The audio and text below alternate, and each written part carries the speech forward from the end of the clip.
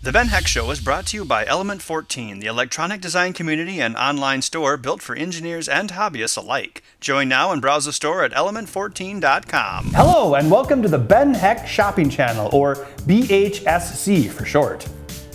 Today we have a very exclusive offer for you.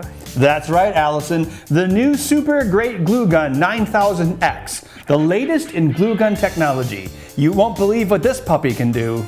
What makes it so great? This is the world's first glue gun that has automatic extrusion, anti-drip measures, and you can control the speed using a handy analog trigger with no mechanical moving parts. Boy, I think I'm gonna have to see that to believe it. Well, first, before we show you this marvel of modern science, we're gonna go over the steps it took to create it, and then do the big reveal. Amazing builds, exclusive mods, cutting-edge ideas, electronics, engineering, and more. Every week on Element 14's The Ben Heck Show. In the previous episode, we found out how we could make a glue gun extrude using a DC gear motor and a pinch lever. We also made electronics to control it. In this episode, we're going to put everything together. I've got the extrusion assembly printing right now, and I'll also have some wooden pieces that will attach to it so the plastic doesn't melt. In the meantime, I'm working on the trigger assembly. I thought about making my own trigger, and then I realized it's a lot faster just to use an existing one. So here's an Xbox 360 trigger, just like the one we were testing with, but I've removed the potentiometer and I just have the trigger and the spring to save space. And to sense it, we're going to use a Hall effect sensor, which is basically a little integrated circuit that you give voltage, ground, and then its output is basically an analog voltage from ground to the control voltage. That tells you how close a magnetic field is. There's a rare earth magnet here, and as you pull the trigger, the magnet gets closer to the Hall effect sensor, which will give us an analog reading. I'm going to hook up this Hall effect sensor to this header here, then use this Arduino to figure out what the new values are going to be. We wrote the code for the old one using a potentiometer, so we have to figure out what the new baseline is. But once we do, it's not a big deal to change the code over. So we'll mount the Hall effect sensor here, and then as the magnet gets closer to it, it will change its output. The Hall effect sensor's baseline value is about halfway. So in this case 2.5 volts. Depends on which direction you apply the magnetic field. It'll either go closer to 5 or closer to 0. We'll mount it, then we'll get an accurate range of numbers, and then we can use that to change how our control works. So it'll work just like the potentiometer. We have our new version of the mounting system, 3D printed, and hopefully it won't melt like this earlier prototype did. Turns out they use a special kind of glass infused high temperature ABS when they actually make a glue gun. So we're going to use wood to insulate ours. So the idea here is the hot glue portion inserts into this assembly right there. Looks good. Then we're going to put these spacers on the front, and it will lock the glue gun in place basically with, mechanical retention, and these screws will attach into the plastic pill block here. So I'll just do that. Hopefully everything basically fits. This goes to the thermocouple, so we know what temperature the glue gun is. It won't let you extrude, it won't run the motor unless the glue gun is up to temperature. That is in there pretty good. I do not think that is going to come out. This is the new arm that I printed. Has a little better opening for the glue stick. The bearing's still pretty much the same. And it's going to go right there. And you shouldn't actually have to remove the arm. You should be able to put the glue sticks in one right after the other, but if you have to remove the arm, you can pull it this way. There's going to be a tension spring right here. So I will start doing that as well. There's a spacer here, okay, and that goes there. Then we're going to drive a size 6 screw up from the bottom. Oh, I just stabbed myself.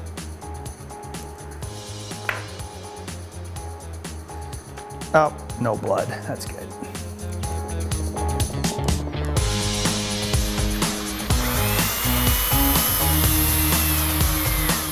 No blood, no problem.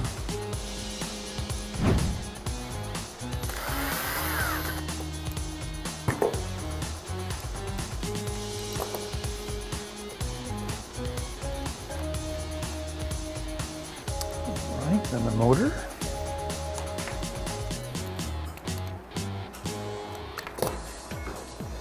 There's an opening here so we can get at the set screw on the toothed gear. So I want to turn the motor with its flat end of the shaft toward that opening, just so it's one less thing to muck us up in a bit. We have ways of making you talk, glue gun. Okay, now I'm going to put this toothed gear. This gear, actually, you can get these from a website called SDPSI, which sells a lot of mechanical things like gears and bushings, and this is actually pretty much the same thing that's used in the MakerBot replicator. And it works on the glue sticks, so I had an extra one of these laying around, so I'm just gonna use it. I've also added mounting holes here for our trigger assembly and the rest of the glue gun.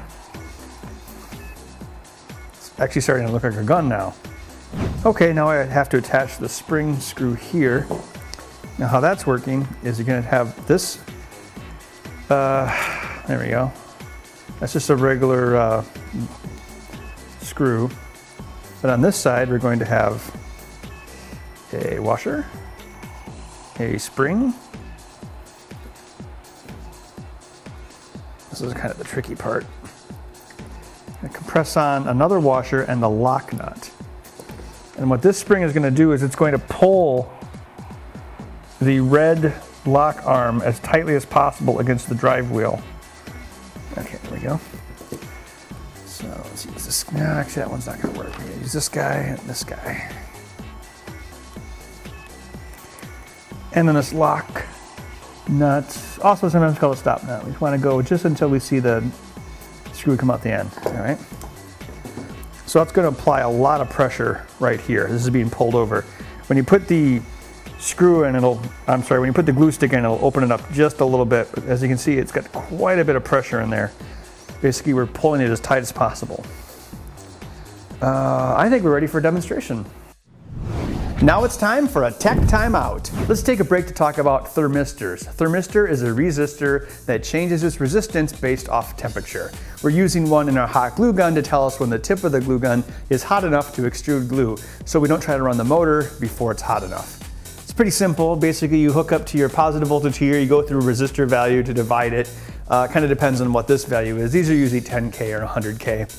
And at this point, you go to your ADC, so it can sense the analog voltage at that point.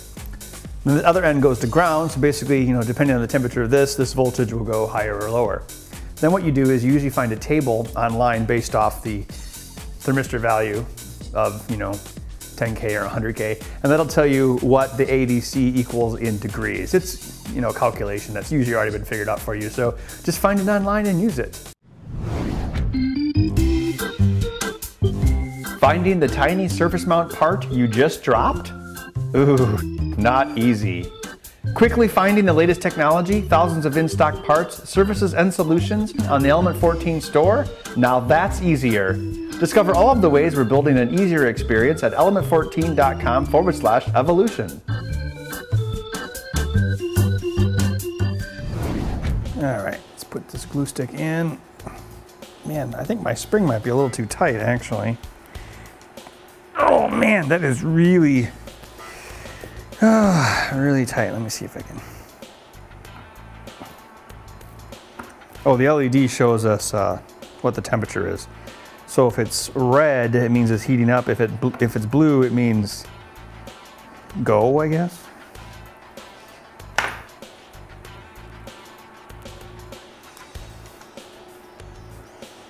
The wires are still a mess, but I have the trigger in place.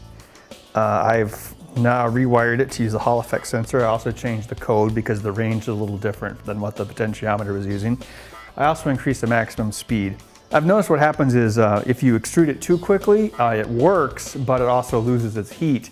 So you can push out a lot of glue, but then it'll start to slow down because the heat will be transferred onto the glue that you've extruded, not in the barrel. All right, so let's just get a little bit in there. So we can do a slow, we can do a little bead of glue. And we can also extrude a lot of glue. Oh, more glue than I have. So we'll feed another one in. Okay, now it mates up. I also reduced how much it retracts because it makes it a little hard to, install the glue.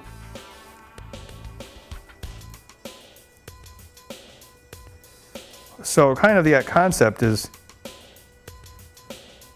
you have a continuous glue width, unless you pull the trigger too hard like I just did.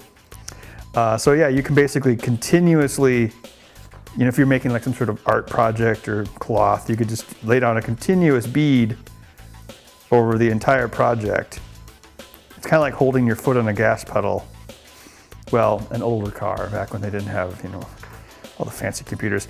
Now I'm going to do a demonstration where I'm going to dump out all of the heat. And if you watch the LED, right now it's blue, which means we're at temperature. It'll start to flicker purple when we are not at temperature.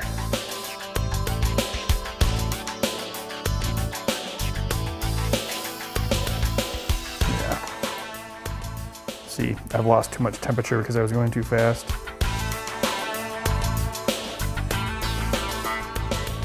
I mean, I think I'll let the glue do that. If you choose to go too fast, that's fine. Just know that you're gonna see starting to lose heat there. It should still extrude. Nope. All right. We did too much and we lost too much heat, so now we have to wait for it to turn blue.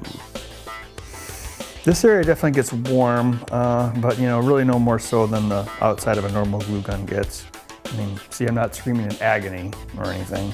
So a new glue stick comes in, we push it up to the previous one, and then we continue. Oh, too bad the glue wasn't conductive. We can make a circuit with it. For those really hard to reach jobs.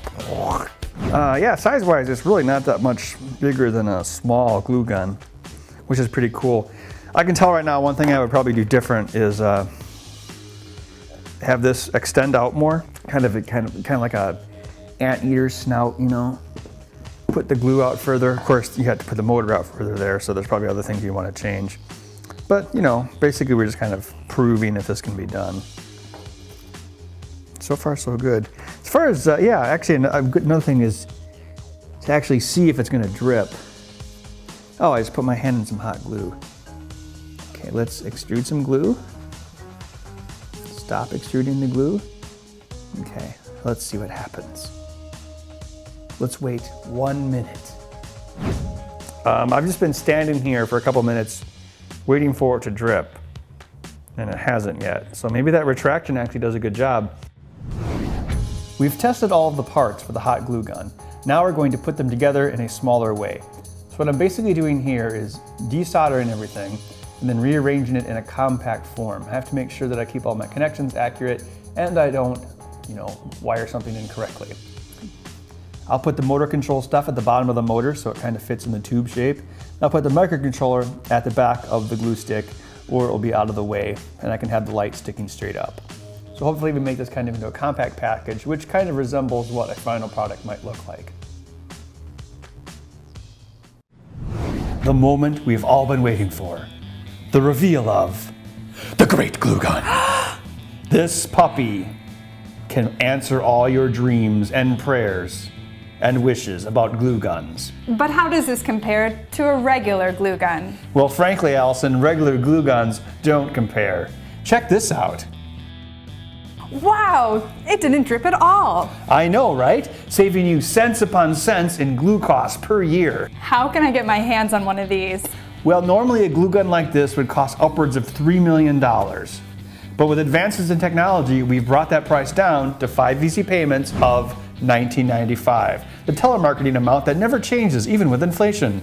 Wow, you can also register to win this project at element14.com/TVHS. That's right, so enter today for your chance to win this or many other great prizes related to the show. And what do we have coming up next week, Ben? In our next episode, we're taking a viewer suggestion to build an anti-pickpocket wallet. If someone pulls it out, wee, wee, wee, wee, wee, it makes an alarm. So we'll see you then. Stay glued to those screens. The Ben Heck Show is brought to you by Element 14, the electronic design community and online store built for engineers and hobbyists alike. Join now and browse the store at element14.com.